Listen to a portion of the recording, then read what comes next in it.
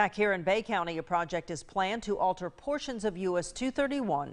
Today, a meeting was held to discuss those changes. The Florida Department of Transportation held a design public hearing beginning with an informal open house followed by a formal presentation.